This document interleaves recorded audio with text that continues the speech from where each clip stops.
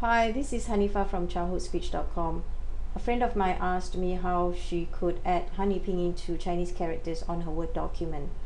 To do that, first you need to highlight the Chinese characters where you want the honey pinyin to be added to.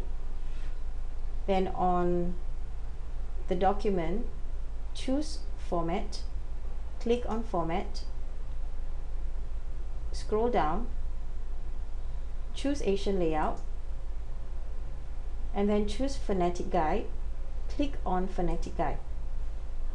What you have here is the Ruby text, which is actually the honey pinyin corresponding to the Chinese characters that you have selected.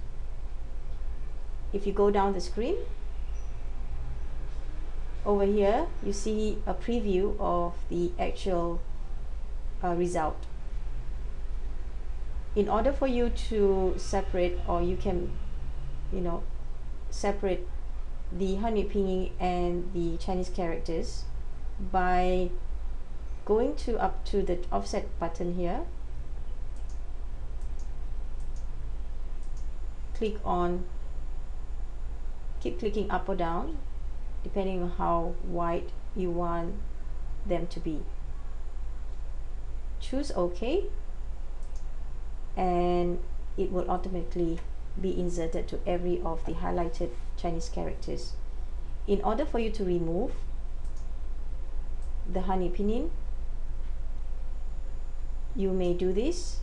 Highlight again, go to Format, click on Format, scroll down, choose Asian Layout, choose Phonetic Guide, click on Phonetic Guide, and click on Remove All.